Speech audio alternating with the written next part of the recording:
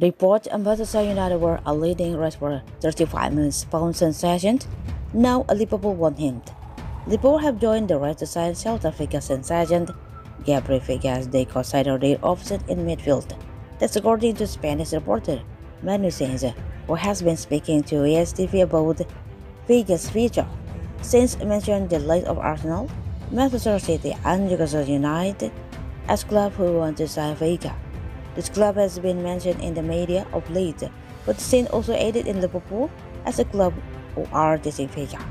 Sainz know that Real Madrid are keen on Vega, possible as an alternative target to Jude Bellingham. Liverpool and Real could go head-to-head for Bellingham this summer, but both clubs may now fancy Vega as an alternative target. This matter is attracting major interest and could make a passive move for this summer. Vegas burst onto the scene this season and has emerged as one of the top talents in Spanish football. The 20-year-old has now smashed 8 goals and 3 assists in just 24 La Liga games this season, earning much praise along the way.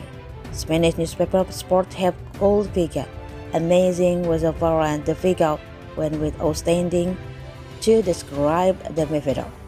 Vega is a product of the South Africa youth setup and now looks set for a numerous future. Unsurprisingly, club are queuing up to sign Vega.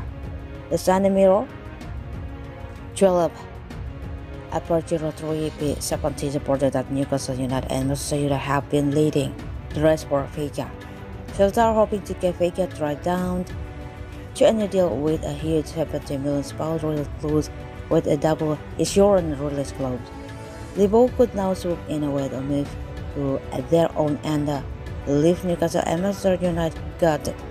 Maybe this is one Liverpool will case if Bellingham can't be signed, but you can hardly blame the Reds for being attracted to Vegas' talent and potential.